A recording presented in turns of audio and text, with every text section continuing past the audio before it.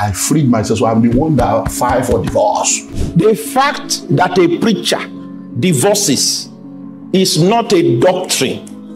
Once a person gets married, the person is married. Hey everyone, and welcome back to the channel. Today we're tackling a topic that can feel heavy: divorce within the Christian community. Now, before you click away, hear me out. This is a conversation filled with compassion, not judgment. Never stay in an abusive relationship. Never.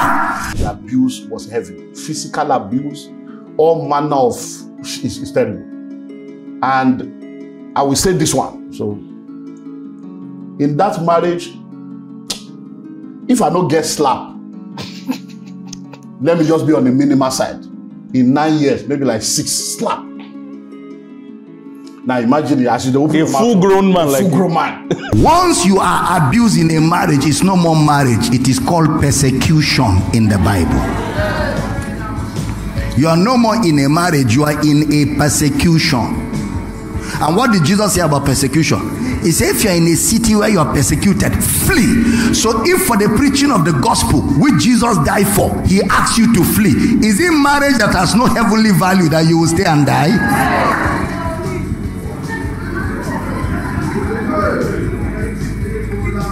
What about the marriage? Brother Paul said it's better to marry than to burn. In 1 Corinthians, it's better to marry than to burn. And he was talking to people that are already separated. So once your marriage is no more working and two of you have quitted, start looking for the person you're going to marry and have peace with. Why? Because it's better to marry somebody than to start sleeping around, or than to stay with desire that allows too many temptations. You start jumping and jumping temptation, and you're even no more organized because you are now struggling to avoid fornication, avoid adultery. You're not thinking, you can't even fulfill the purpose of God for your life. So instead of all that unnecessary battle, pick one fine sister that looks like home for you, marry her, and serve the purpose of God. Marriage is a covenant. If you read the book of Malachi, the Bible says it's a covenant between you, your spouse, and God. The Bible says that God is a witness between thee and the wife of thy youth. But we are saying don't let religion lead you into something that God did not say. Divorce is not a sin, remarriage is not a sin, and that's why we're trying to help you understand that. Sometimes I wonder how people read the Bible. Don't let religion mess you up. Let's start by addressing a common misconception. Is divorce inherently a sin? Well, the answer might surprise you. Many people divorce in Christianity today because of the misinterpretation of Matthew chapter 19 verse 9. I tell you that anyone who divorces his wife except for sexual immorality and marries another woman commits adultery. The Bible passage you just read says that if a man divorces his wife who didn't commit any sexual sin, if the man marries another, he is guilty of adultery. That's what the Bible is saying. So it doesn't say you should divorce. Does God hate divorce? Yes. But divorce happens within human beings, and human beings are not God. And I don't want to go into that divorce matter now. I don't want to. So that's very important today, where people are even confused. What is marriage? One man, one woman, united forever, ideally. By forever, I mean as long as life lasts, in this union. So here's the question. Can that union ever be broken by divorce? Again, that's not the ideal, is it? Jesus makes that clear. In Christian circles, divorce often arises when individuals unwittingly invite negative influences into their lives. While divorce is not the desired outcome, unfortunately, it can sometimes be the result. Divorce is as a result of the hardness. So if you're in an abusive marriage, it means your husband or wife, whoever is abusing the other, has hardened their heart. So in that situation, divorce could occur. I would rather not be married than be in a marriage where I am abused emotionally, physically, psychologically, spiritually, financially, academically, traditionally.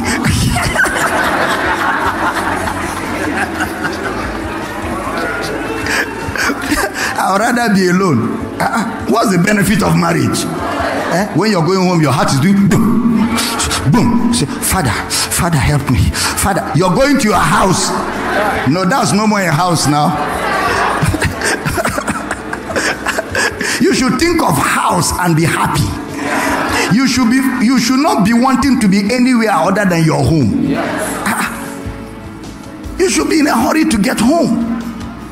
I'm always in a hurry to get home because I miss many privileges. I miss the joy of playing with my children. I miss the joy of my children touching me, scratching my head and making noise all over me. I miss the joy of my wife sitting before me and asking me and making sure I'm fine, giving me all kinds of... I miss all that. I miss the comfort of my home. I'm in a hurry to get back home quickly. And my home is full of joy. Even if there's misunderstanding, it is done in a very civilized way. Civilized. Honey, I don't like the way that happened. Oh, I'm sorry. We explain. Okay, sorry. And it's over. It's not a matter you're going home, your heart is doing characteristics of living things. Characteristics of living things. While divorce itself is not explicitly labeled as a sin in the Bible, it's crucial to examine the context in which Jesus addressed the issue. In Matthew 19:3-9, Jesus emphasized the sacredness of marriage and taught that divorce was permitted only in cases of sexual immorality. The scripture of Matthew chapter 19 verse 9 and the scripture of Mark chapter 10 verse 11 have exactly the same meaning. And the Bible in the book of Mark says anyone. Anyone means anyone. Anyone who divorces his wife and marries another commits adultery. And that anyone is not limited to someone whose spouse committed a sexual sin or not. Whether your spouse committed sexual sin or not, the Bible says if you divorce your spouse and marry someone else, you are committing adultery. Now, the following people are people that we know globally. Kenneth Copeland is presently married to Gloria Copeland. These are fathers and mothers of the faith. Gloria Copeland is Kenneth Copeland's third wife. So if divorce is a sin, those are sinners right there. So everything they have built all their life, they have built on sin. So if you now look at Kenneth and Gloria Copeland, these are men and women of God that God has used to transform life. Yes, these are our fathers and mothers in the faith. Yes. And you now say they have sinned, then we are all sinners. Can you see how if there are two believers involved, these scriptures cannot see the possibility of divorce? And I don't want to go into that divorce matter now. I don't want to. I'm holding myself. The fact that a preacher divorces is not a doctrine. Looking for a biblical doctrine is not just finding a verse, because the biblical truth is the same. It must run through the fullness of God's revelation from Genesis right through the Bible. That's how we establish biblical foundations, and that's how we establish the truth of the Bible. So for somebody to say this is biblical, it has to go beyond one verse is saying it.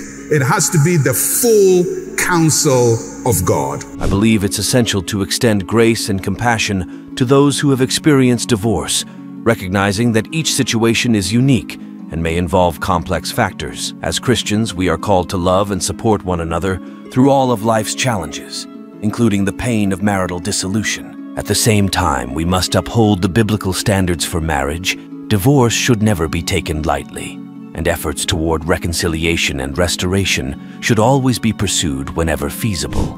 As long as your stubbornness still recognizes the authority of Christ. Do you understand me? You are going to journey with that woman, and after a while, you will find a place of harmony. Don't think that women are not stubborn. They have their own dimension of stubbornness. We have to balance it. But as you journey, the hope in that adventure is that you are uniquely one in the spirit, and you'll be able to achieve oneness in the flesh. A successful marriage does not mean a marriage without conflict. A successful marriage can be defined as a marriage where conflicts are resolved successfully. Ultimately, our understanding of divorce should be guided by the teachings of Jesus and informed by a spirit of empathy and humility. Thanks for joining me today. Don't forget to like this video and subscribe for more faith-based discussions. Until next time, may God bless you.